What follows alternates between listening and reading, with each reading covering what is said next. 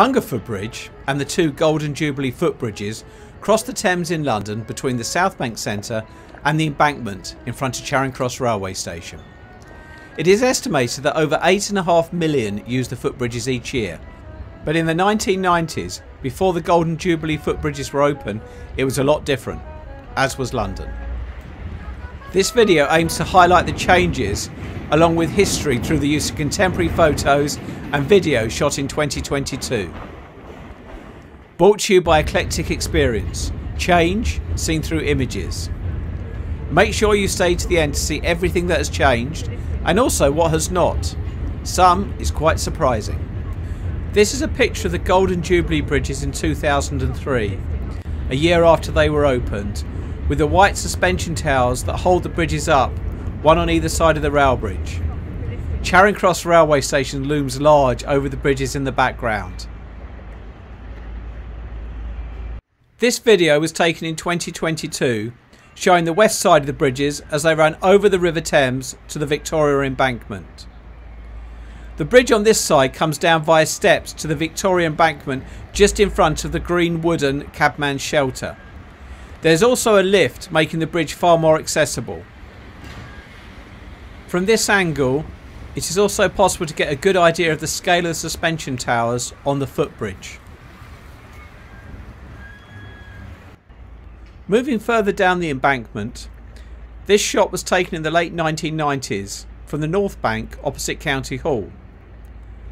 Looking at the skyline, there is a lot less in this photo than there is in 2022. From this angle in 2022, both sides of the Golden Jubilee Bridge can be seen, with the impressive Millennium Wheel, or London Eye, on the right. Going back to the 1990s, this is when the Millennium Wheel was under construction, as can be seen from the steelwork in the water, and there was no footbridge at all on the west side of the Hungerford Bridge. Zooming in gives us a closer view of the railway bridge before the footbridge was added. This is also another good angle to see in the distance just how much the skyline has changed.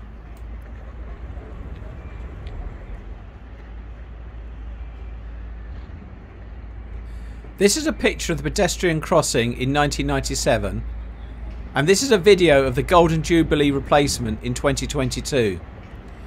The Golden Jubilee footbridges on both sides of the Hungerford Rail Bridge opened in 2002. It was estimated in 2014 that there is a footfall of 8.5 million each year, making it the busiest bridge in London.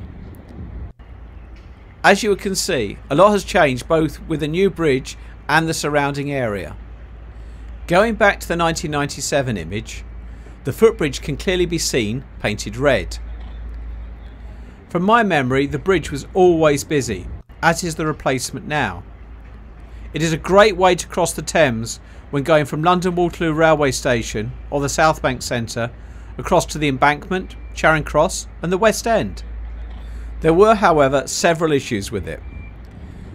The footbridge was actually attached to the railway bridge, which meant the pedestrians were very close to the trains and could feel the vibrations and hear the noise as the trains crossed the bridge going to and from London Charing Cross. Accessibility was also a major issue. As well as being very narrow, it was only accessible via stairs. Moving on to a slightly different view from 1997, the footbridge can be seen in the context of the South Bank, with the Royal Festival Hall and Southbank Centre straight ahead, and as far as Waterloo Bridge on the left.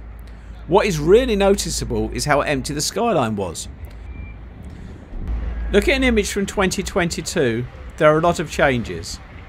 There are so many, I will be doing a separate video on the amazing changing skyline. This view shows the bridge in relation to Charing Cross railway station in the background. The new bridge joins a walkway that is a step-free path all the way into Charing Cross railway station. Of immediate note is that there is now a gap between the footbridge and the rail bridge, which significantly reduces the impact from vibration on the pedestrians as trains pass by. The rather grand brick buttress that can be seen here used to support the old footbridge. An idea of just how narrow the footbridge was can be seen here, as it is roughly the same depth as the exposed area of the buttress. The new footbridges are far more comfortable, 4 metres wide on both sides. An interesting fact is that these brick buttresses, there are two, are older than the railway line. The original crossing was built by Isambard Kingdom Brunel in 1845 as a suspension bridge. It was a footbridge and named after the Hungerford market. It was purchased to extend the South Eastern Railway into Charing Cross station. If we look at a view of the whole bridge from the Westminster side, we can see the two buttresses. The buttress on the Charing Cross side, the left in this picture, is now right up against the riverbank rather than further out in the river as it was originally. This is because land was reclaimed when the Victoria Embankment, opened in 1870, was constructed. This can be seen here with a view from the embankment, showing the buttress with the railway bridge leading to Charing Cross station. To compensate for the loss of footbridge, one was added to the side of the tracks. There were many issues with the footbridge, so in the mid-1990s a competition was held to select a new design.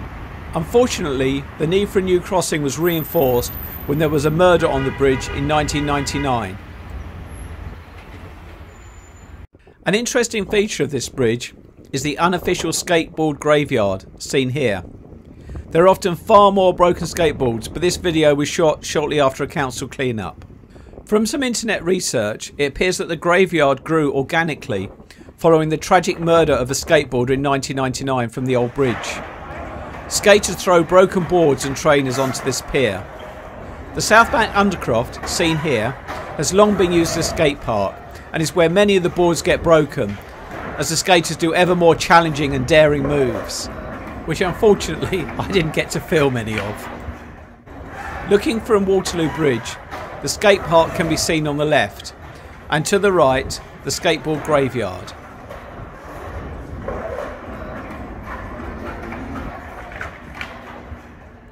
We now move to just in front of the Southbank Centre in 2022.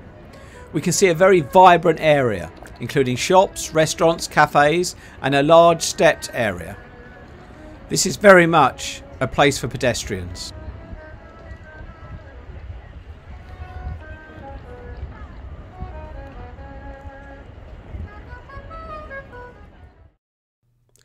Going back to a picture from January 2000, it can be seen the area was quite different.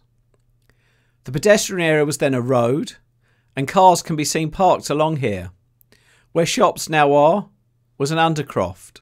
In the distance, the brand new Millennium Wheel, or London Eye, had just been constructed, and the old red footbridge was still very much in use. Zooming in, we can make out the old steps up to the footbridge. Looking at the same view in 2022, it is staggeringly different. The new footbridge is in use. It has two sets of steps down, one to the embankment, another to the Royal Festival Hall, and there is a lift. Shops have filled the undercroft, and part of the concrete wall has been replaced with glass. The road is pedestrianised, with steps connecting to the embankment. The Millennium Wheel, or London Eye, 22 years on, is still going strong. This view from the South Bank shows the complexity of the footbridge, how it is supported both by independent piers in the Thames, but is also attached to the railway bridge. This also gives a clear view of Brunel's brick buttress, with a good indication of how narrow the old bridge was as it only extended to the buttress's edge. You can also hear how noisy the trains are. This is a view under the west side of the bridge, again highlighting the complexity of the construction. Building the two new footbridges held numerous challenges, not least building next to a busy railway line that could not be shut, as well as in very close proximity to the Waterloo Underground line, and also the ever-present risk in London of World War II unexploded bombs in the riverbed. The two footbridges were opened in 2002, 50 years after Queen Elizabeth came to the throne, and were named the Golden Jubilee Bridges in recognition. However, all three crossings, the two footbridges and the rail, are normally just referred to as the Hungerford Bridge. Moving slightly further down the river, we get a good view of the west side of the bridge and the buttress closer to the south bank. It has an entrance and steps for the steamer boat pier on Brunel's original bridge. It also helps give an idea of how busy the area is. As well as the footbridge, There is a boat going under and a train leaving Charing Cross station. I hope you've enjoyed seeing how things have changed around this fantastic area of London. Please subscribe and select alerts for future videos. Thank you for watching Eclectic Experience. Change seen through images.